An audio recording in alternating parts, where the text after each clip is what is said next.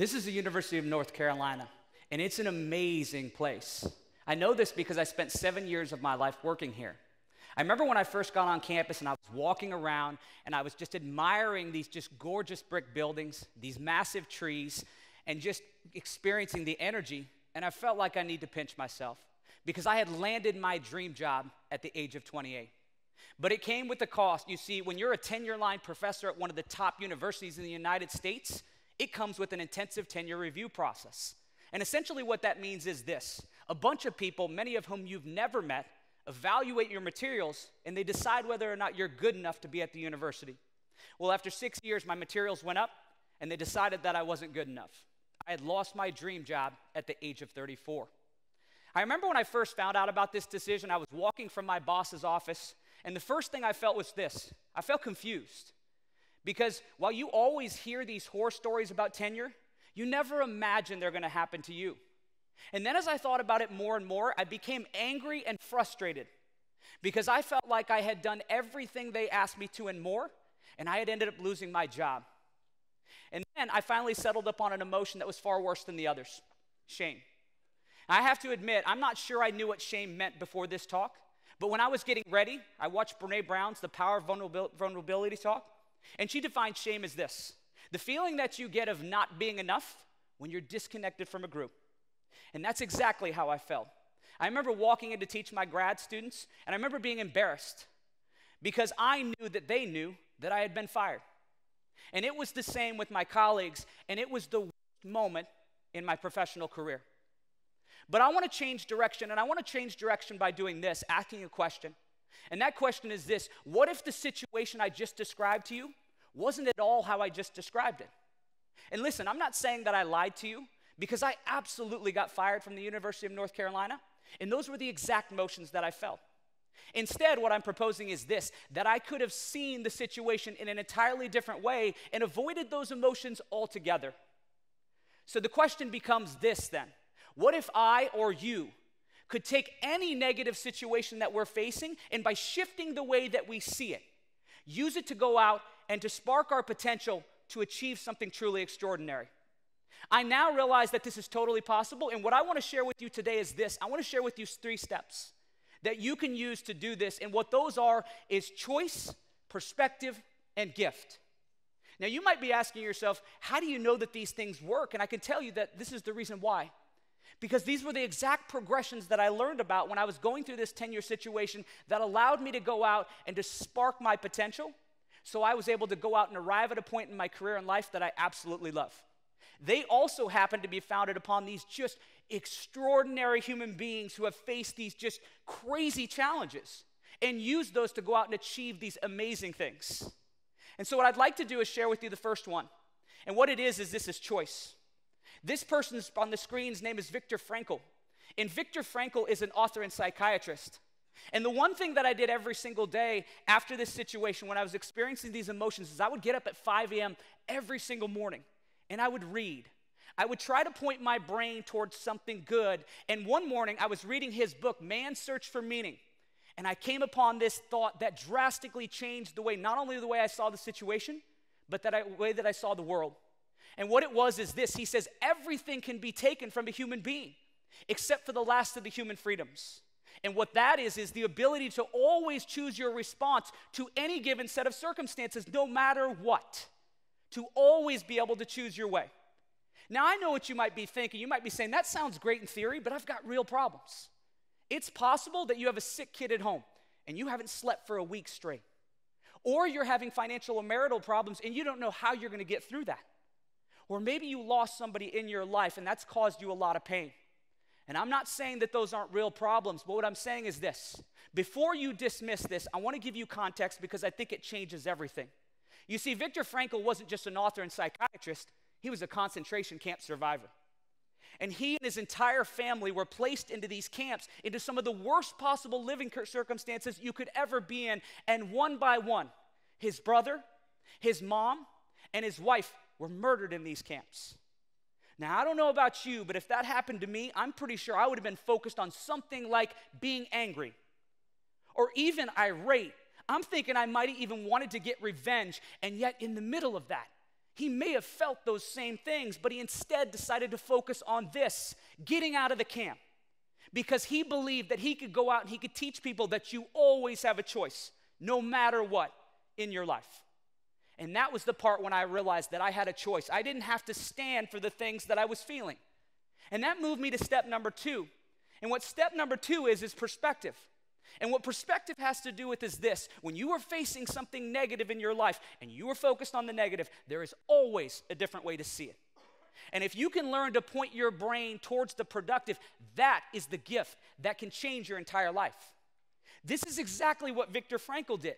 In a situation where it was littered with just these negative things, he instead chose to focus on a small sliver of opportunity. And it was that ability that not only got him out of the camp, but that allowed him to go out and share his message and impact millions of people. It's absolutely remarkable. And what I realized in that moment is if he can choose that response to that situation, surely I can change my response to a tenure decision and losing my job. Yet the most interesting thing happened. When I went out and I tried to do it, I couldn't pull it off. I just wasn't able to do it right away. So I decided to start smaller. I thought if I could change littler things in my day, I could work my way up to change the bigger things. And I want to give you an example. This is my gorgeous daughter, Maya. And one day I was taking care of Maya, and I'm typing on my computer, and she says, "Daddy." And I look up from my computer, and she's pointing at me, and she says, "Daddy, I have poopy on my finger." And I look over, and sure enough, there's something brown on her finger, and I say, "Sweetheart, no, that's chocolate milk." She had been drinking chocolate milk, and I was sure that that was what was on her finger. Positive that was on her finger. Now, anybody who has a 3-year-old knows that when you tell them something they don't want to hear, it generally does not go well at all. And she said in a very angry voice, "Daddy, no, Daddy, poopy." And as she's walking closer and I look at her finger, I go, "Sure enough, that's poopy. That's exactly what that is." No joke, no joke.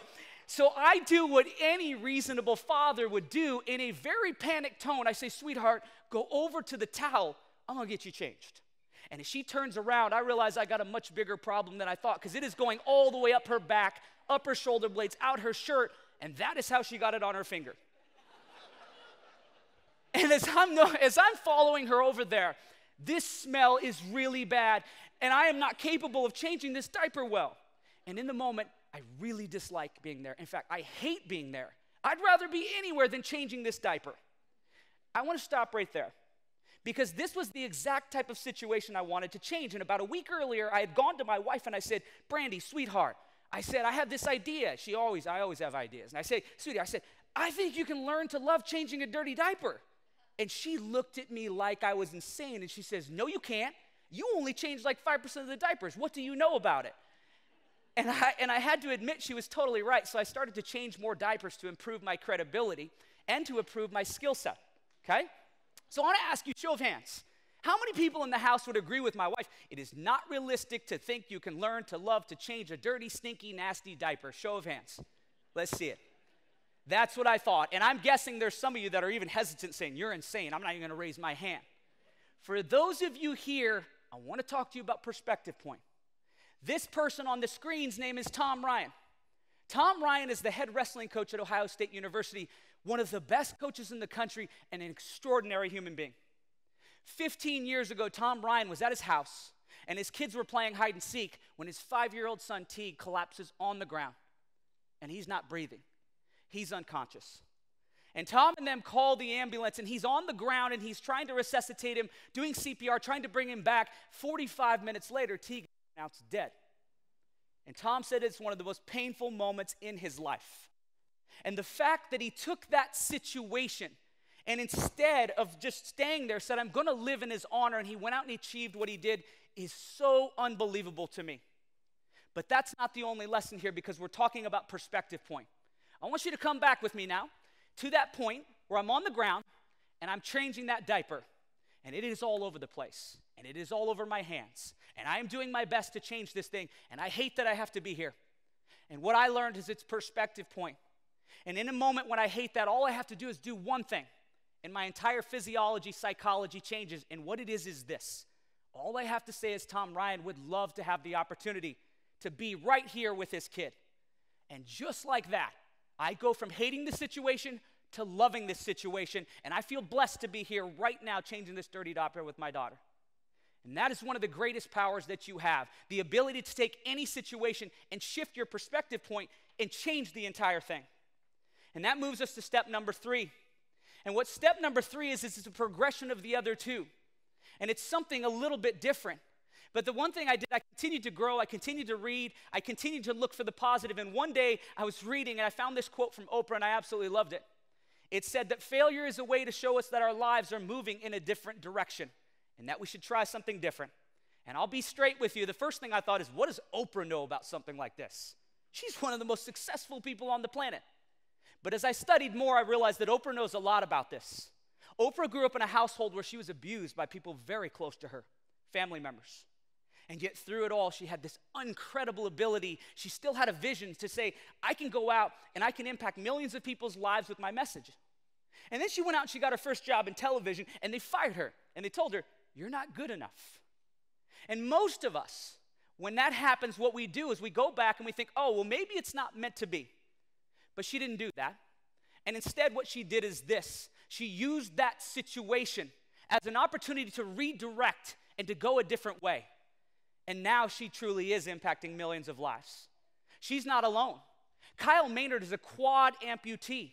And from the time he's young, people have said, oh, well, you can't do those things.